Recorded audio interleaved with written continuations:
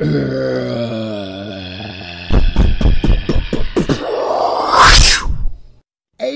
Productions.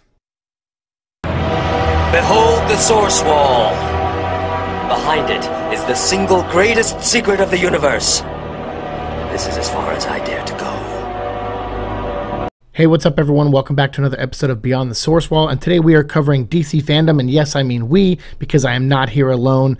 So I want to thank Gene Hoyle. Gene Hoyle, say hello to everyone, introduce yourself, and tell them where they can find you on social media before we jump into today's episode.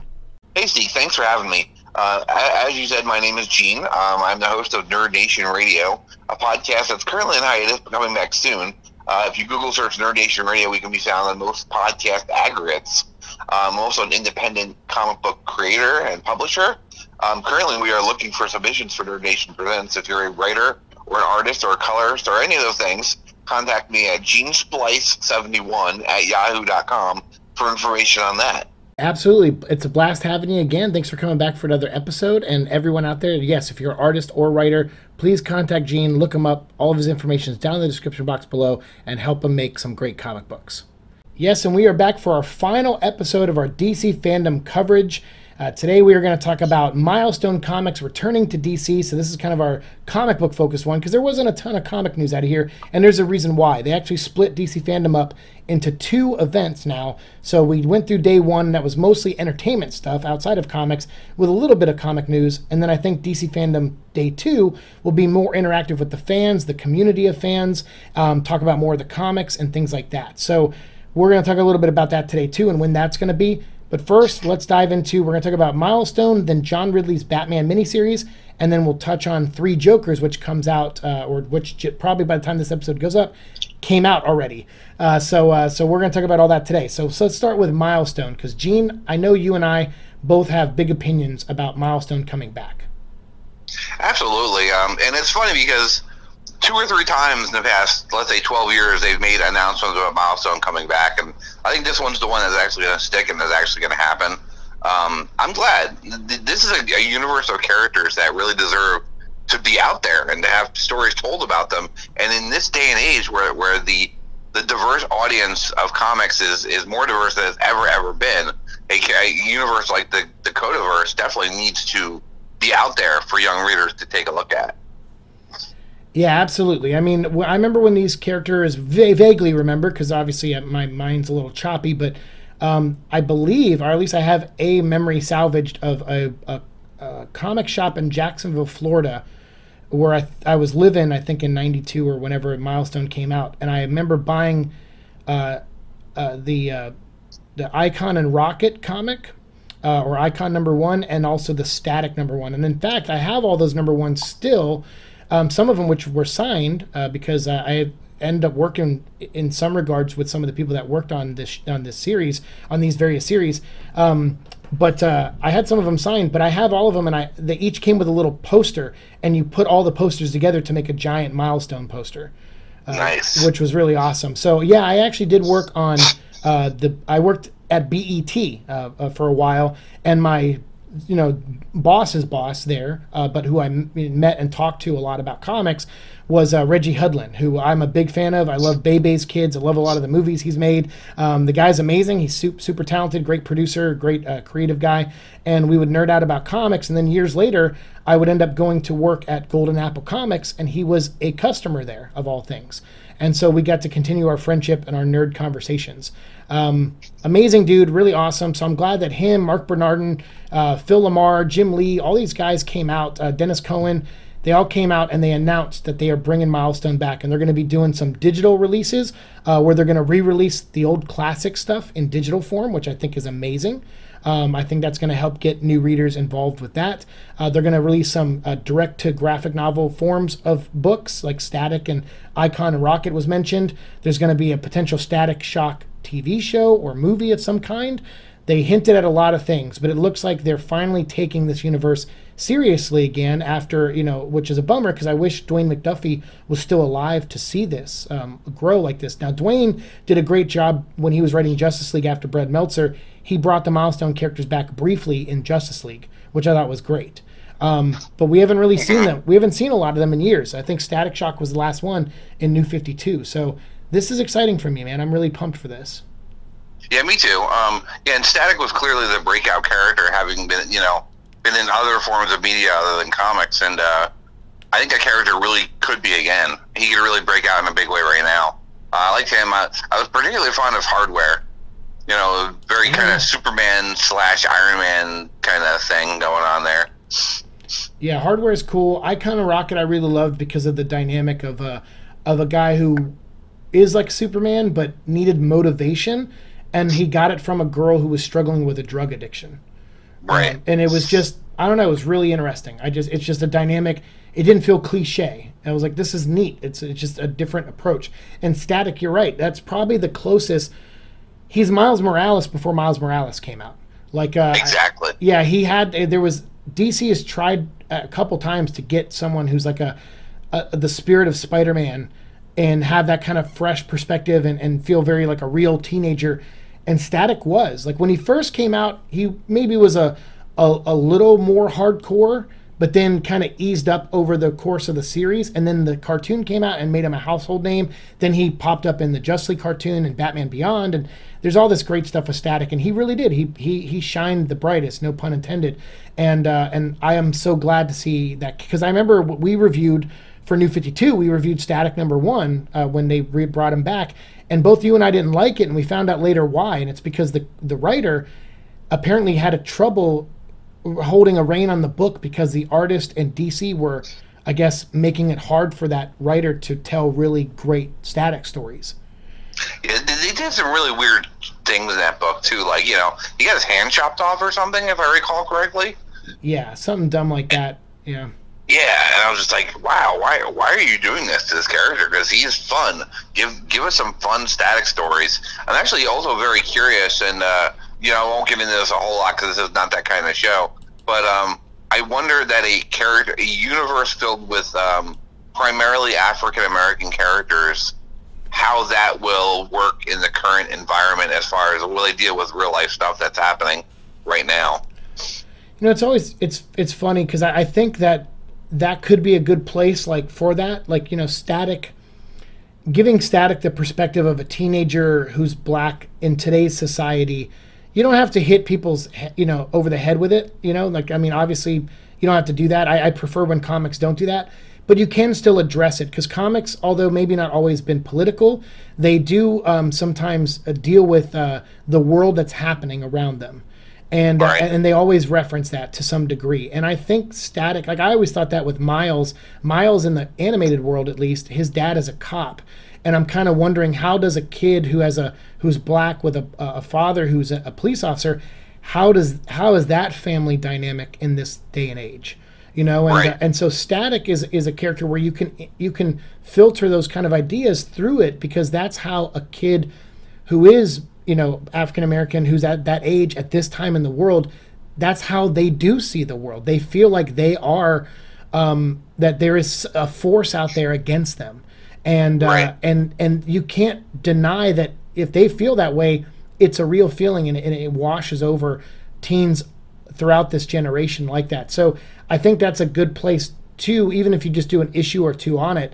It's a good place and a proper place to address that kind of stuff. So you're right, a universe that is primarily with that. What does that world look like? And I'm honestly, I hope they touch on that at least enough. Like I said, don't beat us over the head with it, but certainly I feel like you have to talk about it. Yeah, absolutely, I agree, and I'm looking forward to it. I like all those characters again. This is a good time for that to happen. It's a great time for that to happen, and I hope it's successful. And I'm a huge Dennis Cohen fan, really, really big Dennis Cohen fan. So anything he's involved with, I'm in. Yeah, absolutely. And actually, if you guys are listening to this, I'm actually going to put images up on screen of this little preview thing that came out called Milestone Zero, or Milestone Return Zero. And it looks like it's just like a little preview book that's hopefully coming out in print form. I'd love to own this, but it might be a digital thing only. I'll put a link down below to the blog for where I got this from too, so you can see the other pages. But there's I think it's a Jim Lee drawn icon and Rocket, which is awesome. And then there's also a great image of Static. So I'll have those images pop up during our hopefully have already popped up during our discussion here. But go check out the links down below so you can see more. But yeah, I'm excited for all that. And so this is great, and that does dovetail into it, into this next part about John Ridley, who's a very famous writer who wrote 12 Years a Slave, very talented guy, and is coming in to write, finally, it's coming out, the other history of the DC Universe, which focuses on minority characters. Which is going to be really great to read about, I think. And I think he's focusing on Black Lightning and other stuff and other characters. So I'm curious to see what he's going to do with that. That's coming out in November. But he also announced that he's going to be doing a Batman miniseries, and it's still up in the air whether it's going to star Bruce or if it's going to be, what's Lucius Fox's son's name? Is it Luke? Yes. Yeah, it's like we're still, we don't know all the details yet as of this recording.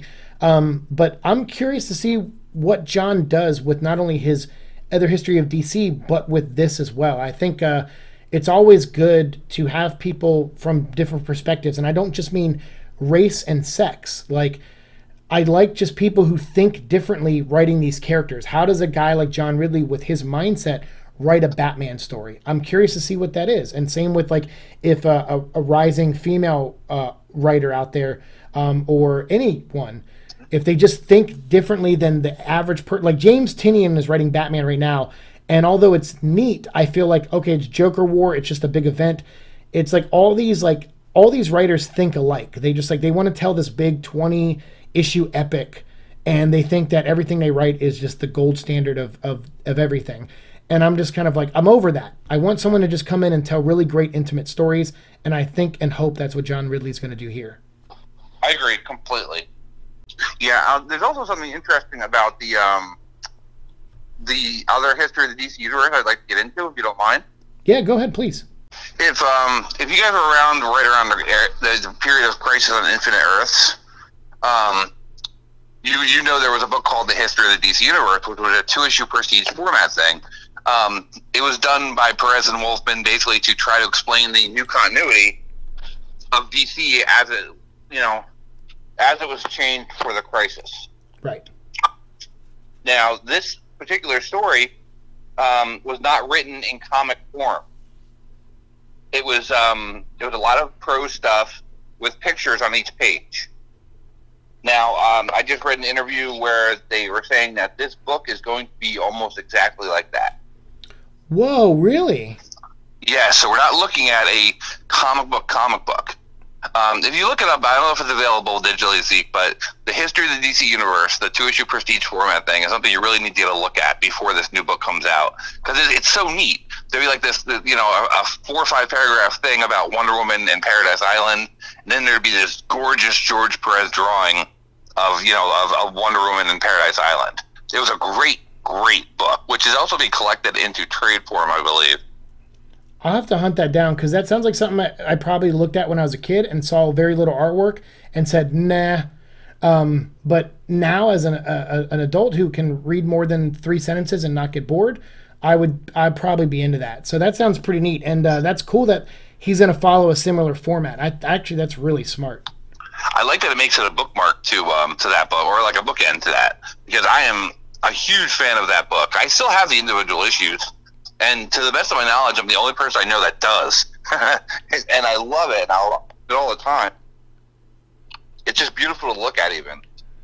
Nice. Well, I mean, John Ridley doesn't need my well wishes. The guy's talented enough as it is, but I'm curious to see what he's going to do with this, with the Batman miniseries. It doesn't matter to me what version of Batman he's writing. I mean, I do sometimes roll my eyes when it's like, hey, you're a black guy, you should write a black character. Like there's, with Milestone, it's different because it's like it was black creators going, hey, there needs to be more characters, and they formed their own thing, and they made their own stuff. So that's a little different. But to me, I'm like, I see that a lot of nowadays where they're like, oh, you're a woman, you should write a character, and it's like, well, sometimes I want to see, like, I think they did this recently with Becky Cloonan and stuff. Like, I want to see a woman write Punisher if she's interested. I know Punisher Warzone was directed by a woman. Right. And sometimes I like that because it's like, it just does it. It just brings in a new look to a character. So I prefer and hope that John Ridley's writing a Bruce story, but if he's not, I'm still intrigued because the guy's very talented. And now you just got me more excited about the other history of DC Universe. That sounds awesome. Yeah, I remember not too long ago, there's a run on Deathstroke the Terminator written by Christopher Priest. So good. And this was a couple years back. And the really funny thing about that was he said, because DC didn't just say, hey, you want to come write Deathstroke? Right. They said, hey, you want to come write something for us? And he says, yes, as long as it's not a black character. Right. Yeah. Because he's like, he didn't want to be pigeonholed into that, which I totally respect. Yeah, absolutely. I mean, I don't like that mentality where it's like, oh, you can't write this character because you can't identify with them. It's like, but that's what writing is. Writing is research and learning and finding out stories that help you form a story. So yeah, sometimes you can write you can write a character badly that isn't your same race or you can't identify with, but you can look at all the great comics we've gotten in the past. Every black character wasn't written by a black writer. Every white character wasn't written by a white writer. So it's like, and every man wasn't written by a woman and vice versa. So to me, it's like anyone who has talent can do the research and find a good voice for these characters and tell good stories. It doesn't matter. So I like that Christopher Priest said that. I remember that interview with him, and I'm so glad he landed on Deathstroke because he was the only reason I bought that book. Uh-huh. Yeah, and it was good. Awesome. So now with that, we talked Milestone, we talked John Ridley's Batman and other DC Universe. Last thing I want to talk about, because it's out now as of, not when we're recording this, unfortunately, because I would love to read it with you right now and review it with you, but maybe we'll come back and do that at a later time. But Batman 3 Jokers, by the time you guys are hearing this episode, it will have been out on the shelves. So hopefully you went out and bought it and are checking it out. But since we haven't read it yet and it's not available now, Gene, what do you think of this book? Are you excited for it? And what are your thoughts on the idea and the concept that there are 3 Jokers out there? When the concept was first mentioned, Batman's sitting in the Mobius chair and he finds out about the Joker. I was like, my first reaction was like, what? Why do you mean there's 3 Jokers? To me, as long as it ties into the multiverse, I'm okay with it. I don't want 3 Jokers that happen to live on the same Earth that all became the Joker. So I hope that's not what we're looking at.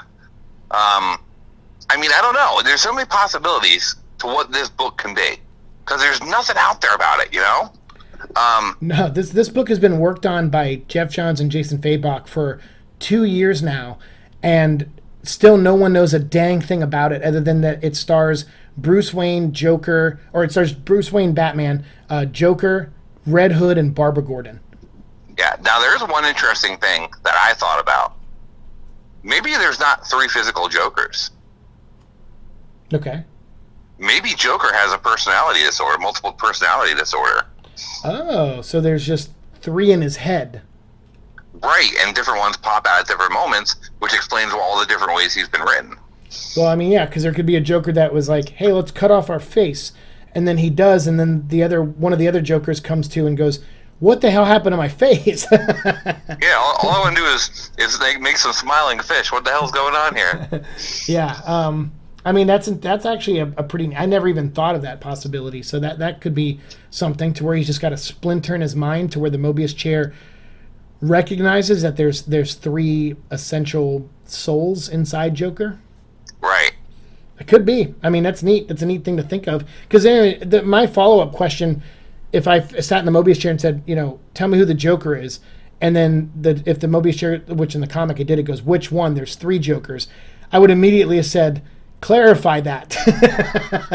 Like, what do you mean 3 Jokers? Because I think that's why. That's why anytime there's always like this, ask me any question, I'll give you the answer. They would answer in these stupid ways, and I was wondering to myself, why do you do that? Just get the guy a damn answer, Tell him what happened. Right, exactly. Well, you gotta be specific when you're making a wish from a monkey's paw. Yeah, exactly. You'd also think though that Batman, the minute he found out that there were 3 Jokers, he would have done something about it. But it's been like 5 years. Well, I think that's the thing, was that I think this book was obviously meant to come out right after that. But I think Jeff was really focused working with Gary Frank on Doomsday Clock, and which that was also supposed to wrap up and end sooner.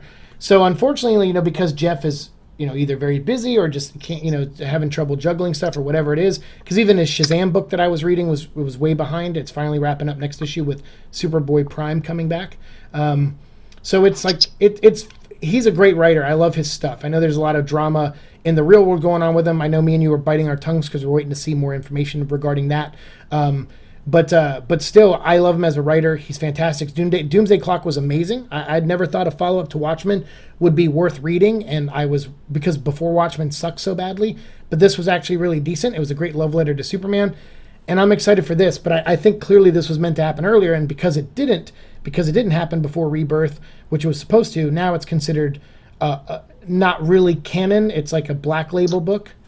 Right. So it's drifting continuity, which kind of upsets me, but at the same time, I guess that depends on the story. Maybe it's designed to be this way, and if that's so, then maybe it'll work out well.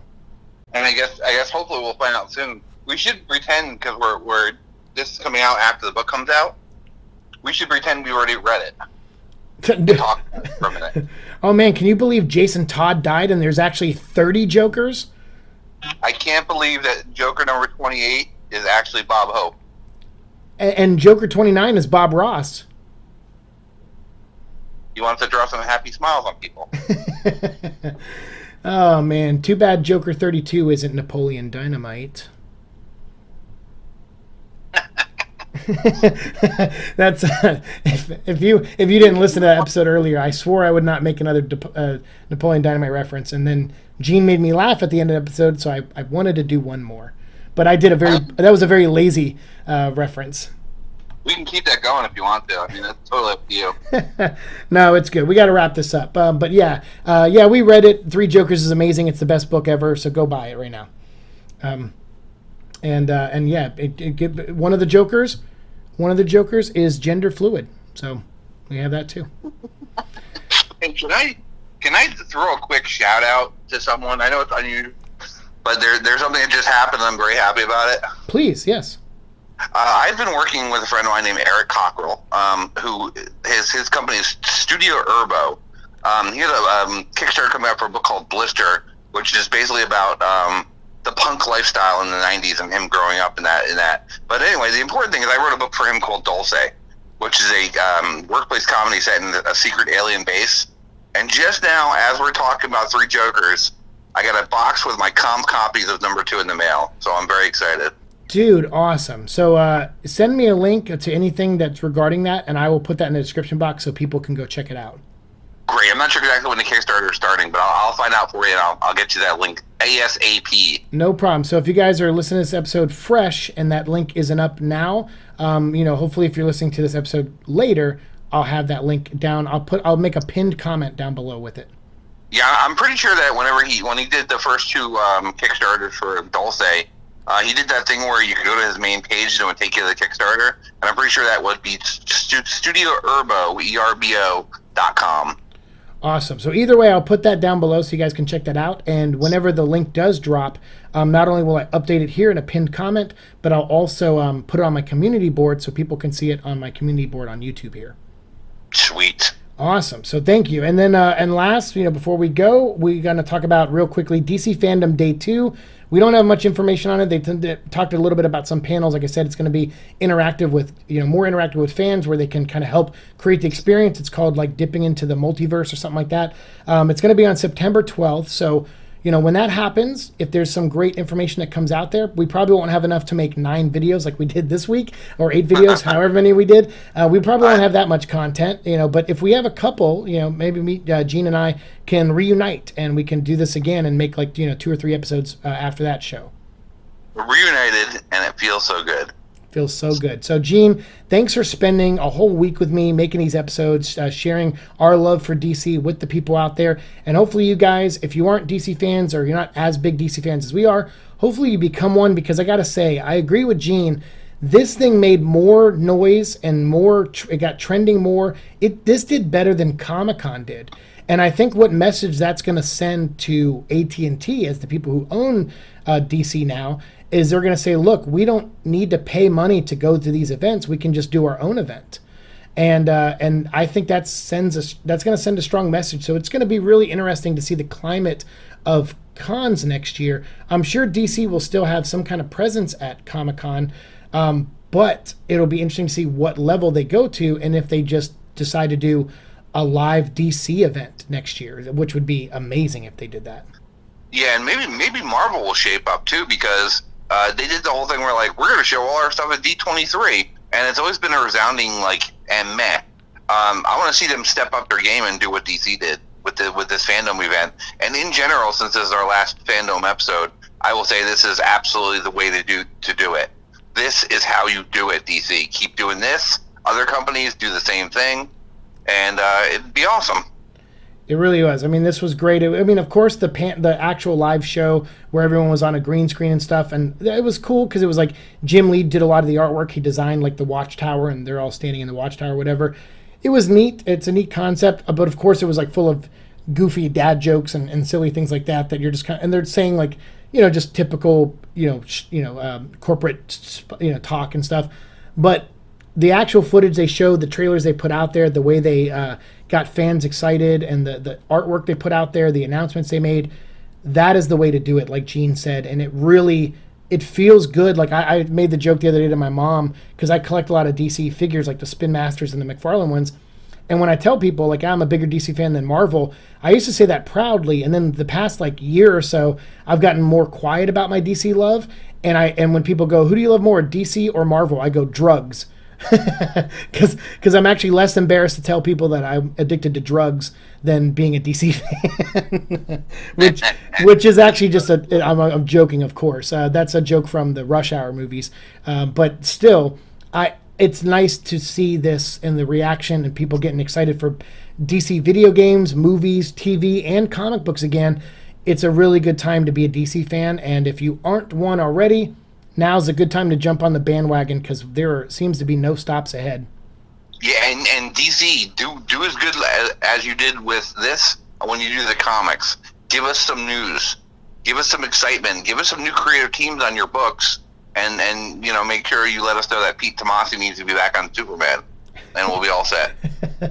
Absolutely. And yes, so hopefully they knock it out of the park with DC Fandom Day 2, and we will hopefully reunite after that show and do more of these episodes. So Gene, dude, I can't thank you enough. It took a lot of time for us to make all these episodes today and spread them out over this week. It's a lot of hard work, and it's a lot of time out of our day. And it means a lot to me that you spent this time with me, because you're one of my dearest friends, and I'm glad to share your passion with the people who listen to this show. And if you guys out there love what you heard here, especially from Gene, check out his links, become a fan of this guy, become a friend of his.